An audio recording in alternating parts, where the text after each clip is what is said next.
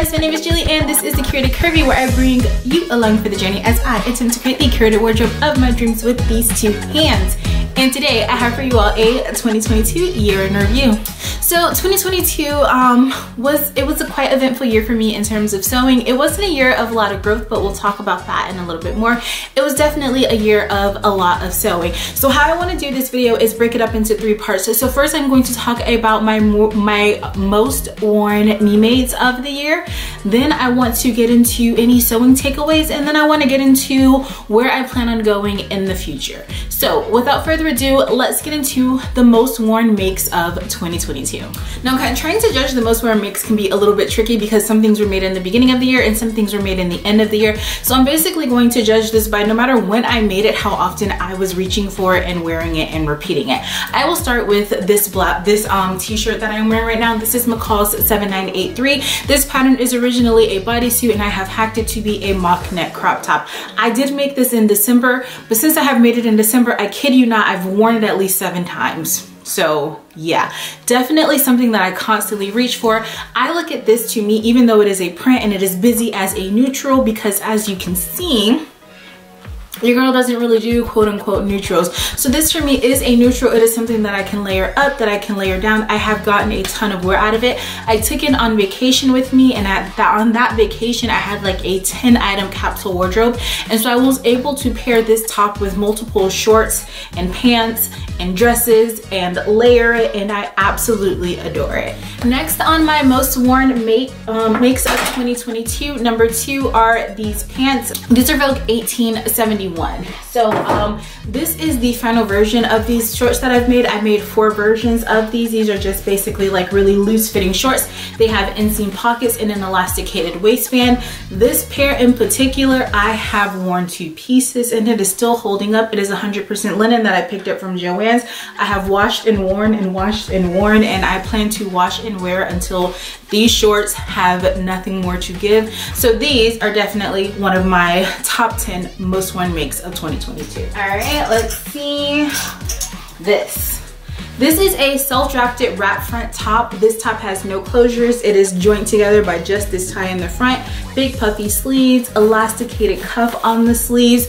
I made this top because I was inspired by the Elliot top by Cool Stitches pattern, but that top doesn't come in my size, so I attempted to make something like it. This looks nothing like that top, but it is a brilliant accident. I am very, very happy with this. I made this like end of spring, beginning of summer, but even up until I think like last weekend, I wore this top. Like it was like 67 degrees out, and I felt like, you know, I mean, it's not freezing, it's not warm, it's just somewhere in between, and this was adequate with like my long denim skirt. So yeah, I absolutely love this top. I have worn this on top. It is this beautiful crisp white cotton. This was a bed sheet that I had thrifted, and it just washes and wears beautifully. This dress was an I believe it, I need to pronounce it right. It's called Agé, okay? So this dress was an Agé inspired dress. It is self-drafted from a thrifted duvet cover.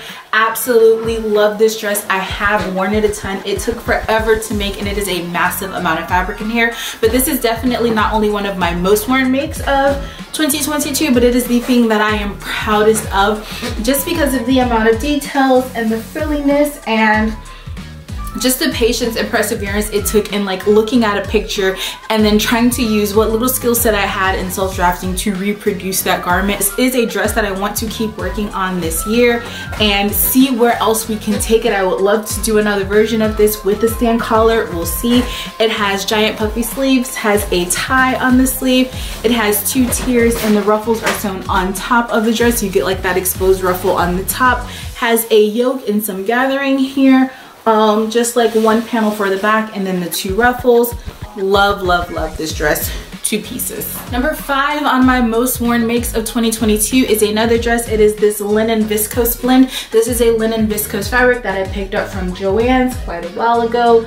Yeah, it is another self-drafted dress. So this is a self-drafted square neckline dress, has long puffy sleeves and a little cuff on the bottom, a gathered skirt with a lot of gathers in it. Like, I mean, it's pretty, the fabric behaves well and drapes nicely, but you can see there are there's a good bit of gathering in the skirt, and then it also has a nice deep hem on the bottom. This dress does not have a back zip, which is another thing I really like about it. I can just pull it over my head. Made it a really easy sew. The bodice is lined. There's some darts in the front and darts in the back, and yeah, I absolutely love this dress. I do wear it a ton.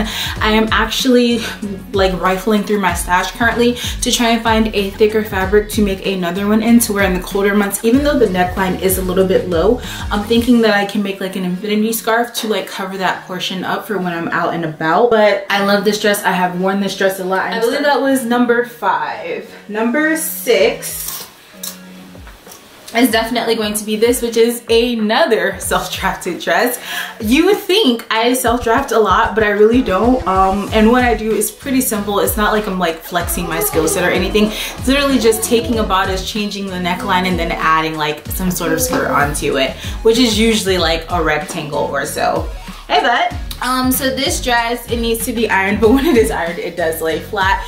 It is just an oversized collar on a regular like crop bodice. Again, added some giant puffy sleeves. I believe the sleeves on this one I did self-draft, and then I added a cuff to it. The skirt of this dress is pleated because it was just a lot trying to gather all of this fabric in there. So I just used a fork and did the fork pleating method, pleated on the front. It is pleated on the back, and then it has like a semi-deep hem. Yeah, and this was a relatively simple make. Like I said, where I didn't say, but the biggest part of figuring this pattern out was just figuring out how to get the collar to fit. So I did do a mock-up first in this purple cord, and I just made the shirt version of this. This is actually the shirt that I'm wearing in like my YouTube picture. So I made the mock-up version, and then I figured out what tweaks I needed to make, and I made the final version, and it came out absolutely gorgeous. I wear this a ton. As you can see, like I said, it just came out of the wash, so it's wrinkled because it's constantly being worn and washed. It is so warm and just so easy to wear in the colder months. I really don't need a jacket with this. I can just put on some tights and my boots, and I'm usually pretty good to go. I believe that was number 6. Let me double check. So we talked about 1, we talked about 2, we talked about 3, 4. Was that 5? Maybe that was 5. Okay, I think that was 5. I should keep track of this. We're gonna say that was 5, so this is number 6. Number 6 of my top 10 most worn makes of 2022 is this Kaja dress pinafore hack. The Kaja dress is a pattern by Schultz Apparel, and it is originally, excuse me, a pinafore dress, which I have here. This is what the pattern is intended to look like when you sew it as per the instructions. This would definitely be number 7 on my most worn makes of the year because I have worn this a ton. I still do wear it a ton, so this is definitely up there. But for number 6, jumping back a little, is this hacked version that I made. This was a summer dress. I made it out of a thrifted bed sheet. The bed sheet was like a muslin bed sheet. It's a cotton polyester blend, and it is so light and so crisp and so breathable, and it washes and it wears absolutely beautifully. We had a brutal summer this past year. It was averaging like 100 degrees every day, and that was like on the lower end. We were getting up to like 111 degrees, so it was hot, and I needed something that was just light and airy and didn't stick to my body, and this was definitely that. So with this hack, I scooped out the neckline in the front, I scooped it out even more in the back. Instead of lining it, I just finished all of the edges with some really fun bias binding that I picked up from Joann's. I added patch pockets in the front with like a little pleat detail instead of the inseam pockets that the pattern comes with.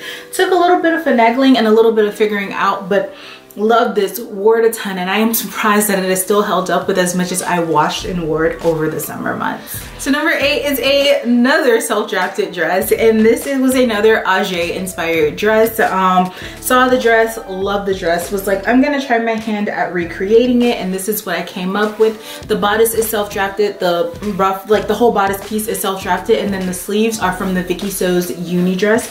The skirt is just a rectangle with a ruffle on the bottom. Pretty simple, pretty straightforward. The fabric is a thrifted bed sheet that I thrifted while I was in Miami, Florida over the summer, and I absolutely adore this dress. It is so fun. The print is like so Miami. If you are not familiar with Miami, Florida, it is a very like fast-paced, very cultured, very lively place, and so this fabric just really reminds me of Miami, which is where I grew up.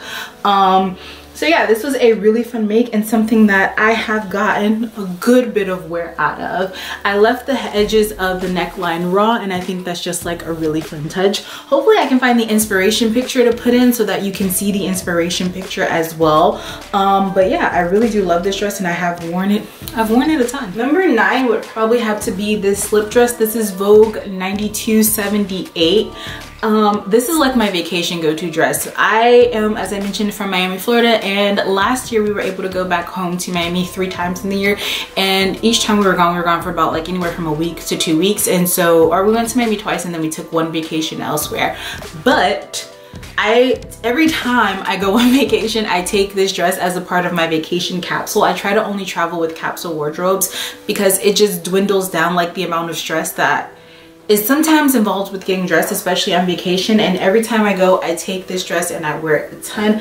I absolutely adore this dress. This was the second version of this dress that I made. The first version has been donated because there were some tweaks that needed to be made to the pattern, and that version, like the first version straight out of the package, didn't fit me the way that I would find flattering. So with this one, I graded out to give myself like more room like on the hip, so this pattern has like more of a hip curve. What I also realized was that in the original pattern, I cut out the pattern out the wrong bust cup size, and so with this one I've taken a lot of I've taken some out from the center seam of the bust pattern just to make it fit me nicer. And like I said, I have worn this dress a ton, and this is a linen viscose blend that I picked up from Joann's, and it has held up beautifully through the year. Absolutely beautifully. So that is that 9? I don't know why I'm not keeping up with these numbers. I think that's 9. Okay, number 10 is going to be this. Now this is a later make in the year. I have only had this in my wardrobe, this set, for a month. This is a self-drafted racerback tank. These are the pants from the Vogue 1914 loungewear set, sized up to give an extra wide-leggedness effect. And even though I have only had these in my like wardrobe for a month, I have worn this set, I want to say without exaggerating, at least 10 times. When I was in Miami, I accidentally forgot to pack all of my loungewear because I was so fixated on making this. So that trip alone, I wore this like 5 times. Like I'd wear it at night, I'd wash it and rewear it probably more than 5 times if I'm being honest, because it was the only thing I had to wear like when I was at home in the house. And since being home, I wash and wear this a lot. I love to wear this around the house. It is so comfortable. It is so cozy. This is a slightly, I don't know if you'd call it like a ribbed knit, but I picked this up from Hobby Lobby and I actually was able to find some more of it. It is pilling. I don't know if you can see or if the screen's gonna catch that, but it is pilling quite a bit. It has some fuzzies on it, so it's not holding up to all of my washing and wearing as well as I thought it was initially. And there's a giant grease stain on it somewhere because I need to make aprons and actually wear them so that I don't ruin my stuff in the kitchen all the time. But this has definitely been something that I have been wearing a lot, and I do plan on making another set, hopefully in a higher quality fabric. I don't even care if it is because it's so comfortable and I'm very just okay with wearing this around the house. And if it looks a little worn, I can replace it. I'm definitely gonna try and get that stain out. But yeah, I think this is number 10, even though it's a duo. I don't know if it's number 9 or 10. We're gonna say it's number 10. All right, and that's that. So those are my 10 most worn makes of the year. Now, really quickly, I want to talk to you about my favorite make of the year. So I haven't worn this much at all, but it is something that has just brought me so much joy and I absolutely love, and that is my strawberry bubble frock. So this is the bubble frock by Lydia Naomi Studio. The original pattern does have a scalloped edge all around the front. I eliminated it because there is there's a designer by the name of Cicely Banson or Bonson, one of those, and she does these dresses that has like the fitted like empire waistline and then the fuller poofy skirt. And so I felt like by eliminating that what did I call it, the scalloped edge, I was getting closer to that design. I had some leftover strawberry tulle from me attempting to get on the strawberry dress craze. That was not successful. But as I mentioned, I had some leftover strawberry tulle, and so I used it to make this dress, and I absolutely adore this dress.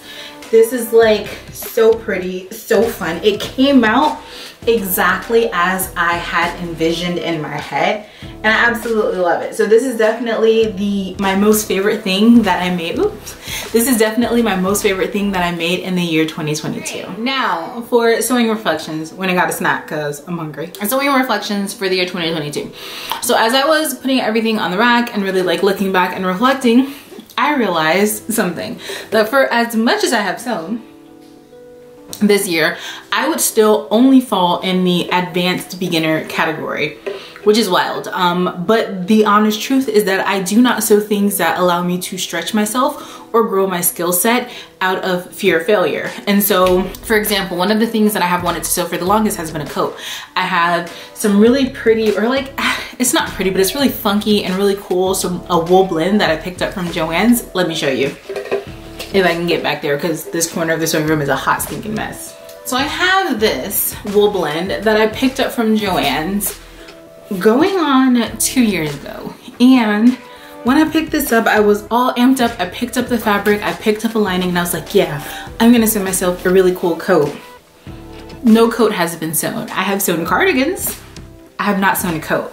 And I say that to say that of all the sewing that I have done, I do not usually do things that cause me to stretch myself and grow. Recently, I was pattern testing the Celeste frock for Lydia Naomi. And one of the questions was like, what is your skill level? And for intermediate, one of the markers that she had for intermediate was sewing a lined jacket. For as much as I have sewn, I have never sewn a lined jacket. So as much as I sewed last year, I definitely played it safe. I stayed in my comfort zone and I did not stretch myself in terms of skill sets. I have been wanting to make fly front pants. I haven't done that because of the fear that I have of trying to, or not even the fear, but the apprehension that I have when it comes to trying to actually fit things to my body. I do not like having to do a lot of fitting. I want to sew something, I want to put it on, and I want it to be an okay fit at best. You know, something that I can easily tweak, take in a little here, shorten a little there. That's my speed. So yeah, I played it really safe in 2022. And for me, that is a little bit disappointing because one of the things that I have wanted to do is stretch myself and grow my skill set, but I didn't do that much. And so yeah, another takeaway that I have from 2022 is cohesion.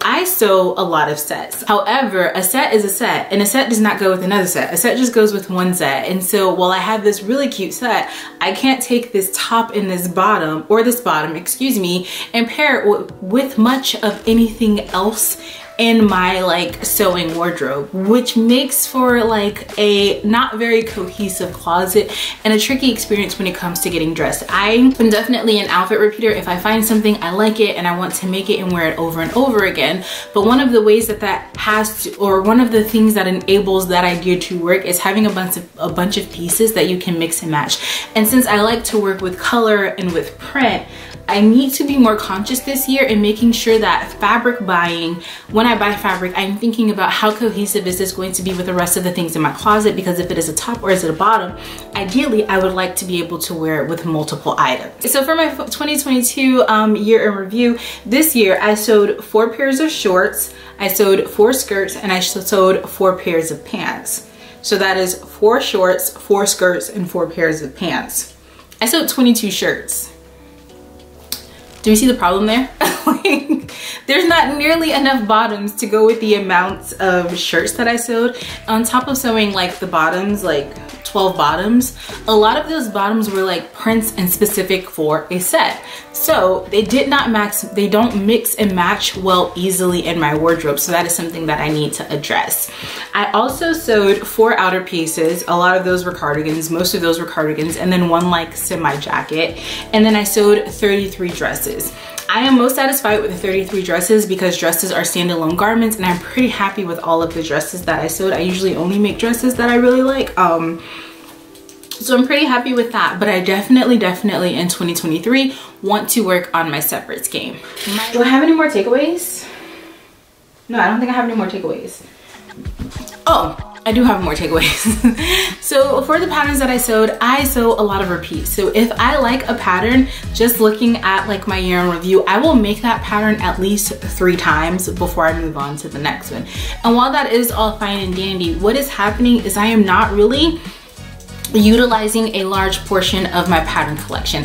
And I know we all joke, pattern collecting and sewing are two different hobbies, and they really are, but also I don't want to have a massive pattern collection and I'm only sewing like 5% of those patterns or like 10% of those patterns, because as I get more into sewing and starting my YouTube channel, the space in my sewing room is increasingly becoming very limited. And if I'm going to keep buying patterns, then I need to justify those purchases by actually sewing them. So while I did make a lot of garments, I didn't explore a lot of different patterns in the year of 2022, which brings me to looking forward in my sewing, not necessarily resolutions, but some of the ideas I have for sewing going forward. So the first thing is that this year, I guess it is a resolution. I'm gonna call it a resolution because, you know, people don't like resolutions, and I understand like the idea that you didn't do this thing all year before and now you're gonna pick a day and you're gonna start it and you're gonna do it now and it's gonna be great. And it's like, the reality is if you didn't do it before, what's really gonna motivate you to do it now? But I don't care, I'm setting a resolution anyway. So my first sewing resolution is going to be to sew at least 42 new, not new to me, but like new patterns this year. So picking 42 different patterns from my stash and sewing those up. Hopefully I will have enough, or not hopefully, I will have enough resolve to try and tackle at least one new pattern a week. Obviously there's going to be a lot of hits and misses and fails, but through this I will begin to like actually work through my pattern stash and really be able to determine what in my pattern stash fits me and suits me now and what doesn't anymore. Also, the hope is that through doing this, I will be able to grow my skill set. So I'll pick new patterns, I'll learn new things, hopefully, and I will move out of that advanced beginner category and into the intermediate category. I talked about before cohesion in my wardrobe. That is another looking ahead, is having a more cohesive wardrobe. The next thing that I really want to work on in the year of 2023 is becoming better at self-drafting. So while I can self-draft for myself, I don't know anything about grading and sizing up or sizing down. And one day I would love to be able to produce and sell my own patterns. And so this year, I really do want to take some time to educate myself professionally. So seek out professional help on educating myself on how to grade and really properly construct flat patterns. And yeah, I think that's it. That's basically where I was in the year 22 and where I plan to go in the year 2023. Of course, I want to keep making the things that I love. This mock neck shirt that I am wearing right now, I plan on sewing at least 3 more of these tonight because I put a lot of wear on these things and I really love them and I really enjoy them. So I will keep sewing my tried and true patterns, but I also want to stretch myself and try new things. I want to sew a real jacket this year. I am going to sew a real jacket this year. Yeah, I'm gonna sew a real jacket this year.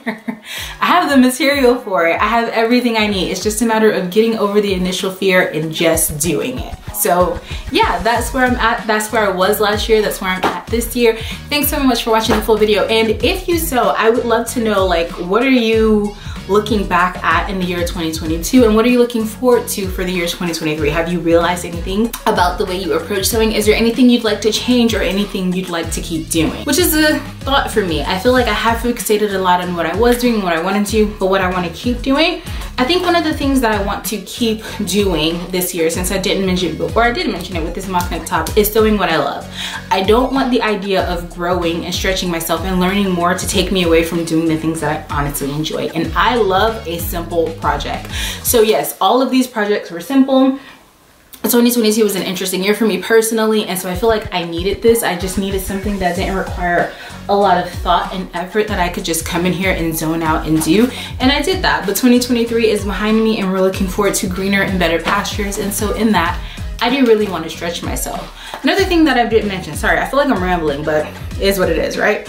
Another thing, my sewing room needs to be addressed in the year 2023. It is not working for me anymore. Some of you may have gotten glimpses of my sewing room in the past when it was all cleaned and organized, but my fabric and my pattern stash has grown exponentially.